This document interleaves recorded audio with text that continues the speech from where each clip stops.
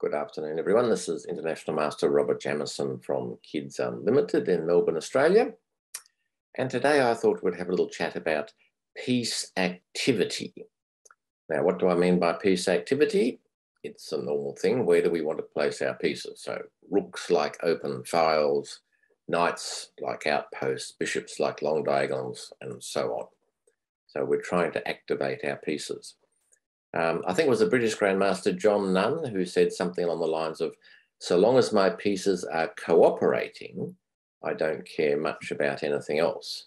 So we want to activate our pieces and have them working together towards whatever our plan is. Conversely, we want to give our opponent bad pieces, you know, the bishop locked in behind the pawn chain, the knight in the corner, that sort of thing. All right, so I've chosen a little game here that demonstrates piece activity, probably more than any other I've seen for a while. It was just an online 10-minute plus increment game I played a couple of weeks ago. So I'm playing white. Let's have a quick look at it. Start off with e4. Ruy Lopez. Now, alas, he doesn't play normal move a6 because I love the exchange Lopez where I play bishop takes c6. So I don't know too much about this. Normally I just castle and often he takes my pawn. Now it's easy to get the pawn back. I can either play rook e1 or probably more aggressively d4. I chose d4. And he knows his theory because he went back knight d6. So I'm attacking his pawn on e5. He's attacking my knight on b5. What move would you play? Let's have a quick think. I think most of my students would play bishop takes knight and then take the pawn on e5. And that's okay. But I decided to take the pawn. Now, many of my students say, Robert, you silly goose, you've blundered a bishop. Look, knight takes bishop. What are you doing? Well, the question is, have I blundered a bishop? What is White's reply? Does he have a way to get his piece back? And the answer is yes, he does. Play a4 and the knight is trapped. So that's just an example of don't stop your analysis too early. So don't say, oh, I can't play pawn takes e5 because I lose bishop. End of analysis. Look that little bit deeper. Right. Now, they normally play knight d4 here and give me the piece back. But in this case, black played bishop c5. So I take the piece, taking the knight. Knight goes to e7. All right, well, so far I'm going quite well. I've castled, I've got one man out and I've got a nice space advantage. But he's going to castle and doesn't have any great weaknesses. Now, I find that one problem with a lot of students is they're just sort of coasting along in the opening. They know they have to castle, they know they have to develop their pieces. The opponent's not threatening anything. What do they do? Oh, I'll develop this piece. It's probably an okay move. But if you want to be a better player, you have to think about having opportunities to put your opponent under pressure. So rather than just developing a piece, and that's a good move, is there any way you can perhaps threaten something or drive your opponent back, or maybe there's a sneaky tactic? So look for moves that are going to put him under more pressure. So for instance, here, I have to choose between knight c3 and rook e1, for instance.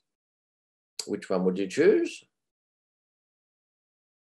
Some of my students chose rook e1, but knight c3 gives me the chance to put him under more pressure, as we'll see in a second, because he just castles. And now, rather than developing my rook to e1 or my bishop to g5 or something, I put him under pressure with knight e4. So now I'm attacking his bishop. That limits his opportunities. He has to save his bishop. And my knight's in a nice spot in the middle of the board as well. So he runs away. Now again, do I have a move here that can put him under a little bit of pressure? Maybe threaten something. Have a quick look. What would you play for white? Clearly, black's problem is his bishop is a little bit restricted. So the move to put him under pressure is c4. The threat of c5 and the bishop's trapped. All right, let's imagine for a second you're black. The threat is c5. What do you play? You don't want to lose a bishop, so you have to do something to stop the threat.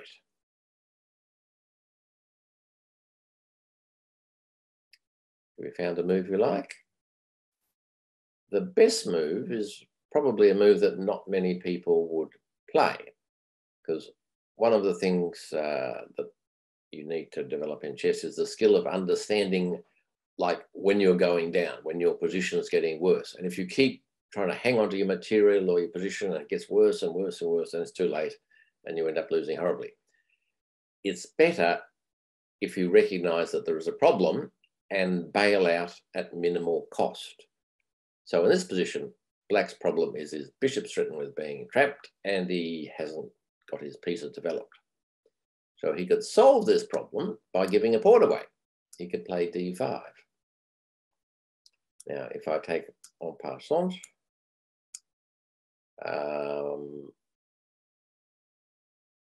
he can take. Now, I can win a pawn, sure, but he plays knight here. His bishop's no longer in danger of being trapped. He has active pieces. He's only a pawn down.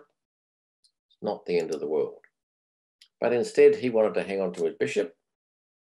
So he chose c6.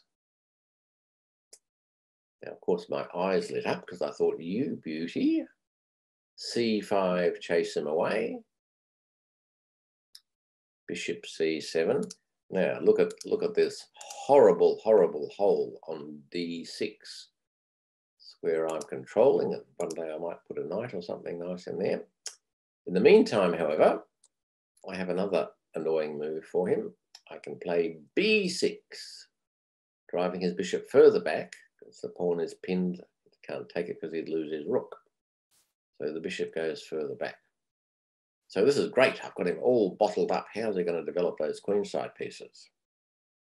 Now, I could jump in with knight d6, probably a reasonably good move, but is there a better move to keep him under pressure?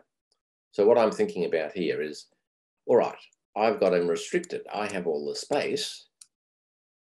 He will be trying to undermine my space, undermine my big pawn center. So maybe he's thinking about a move like f6, even though it's opening up his king. So I want to keep him locked up. So my move is bishop g5. Now he can't even play the freeing move d5 because obviously I en passant on the knight's going to be in trouble. All right, he says go away bishop. Now I look for a little moment at bishop takes pawn, pawn takes bishop, knight f6 check, and it's sort of a promising attack, but I couldn't see anything concrete. So I thought, oh, well, let's just keep it simple. Let's keep the pin. Now the onus is on him to find something to do. So he unpins his queen. Looks logical. Now I can jump in knight d6. Now this is a big problem for him because if he goes back again, can you see a nice tactic for white? Yes, I can just take this bishop. He can't take me with the knight because it's pinned. It has to take with the queen, and I want a free piece, and I've still got that lovely outpost on d6. So he decides to take me, which is fantastic. Gets rid of his good in inverted commas bishop. And now look at this piece here. How's he going to get this piece out? And his knight's attacked. So he goes out there attacking my bishop. What would you play as white? Pretty obvious move. He's given us a free developing move, hitting his queen, which cannot go anywhere. So he seems to be up the creek without a paddle. Plays knight takes bishop. All right, now let's pause for a second because I have three good moves here. I could just take his queen, which I'm sure most juniors would do because they love taking queens. I could take his knight, or I could play rook takes a7. And if he takes me back, then I'm nearly promoting my my B pawn, which has become an A pawn. What to do, what to do? I decided to play knight takes knight. The other moves were all good as well and all winning easily, but this seemed to be the cruelest, because now look at his queen. It's still attacked. Where does it go? Has to go back again. Now he's attacking my knight.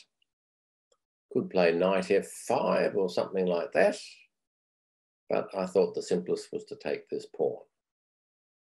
All right, now if he takes my knight, I just take him, and this piece doesn't exist. I'm just a rook up and I'm controlling the open file. Disaster. If he takes here and tries to stop me queening, well, I just come here and I'm queening anyway. So another disaster. So he runs away and hides. My move, my knight is attacked. Think of a very cruel move. I went here. And he resigned. I wonder why. Could it be because his pieces can barely move at all? Look at this rook. Look at this bishop. Look at this queen. The only move he could possibly play is here, and then I just go here, which is pretty traumatic, and then knight coming up here. It's a total disaster. So basically, my opponent was really hopeless at activating his pieces.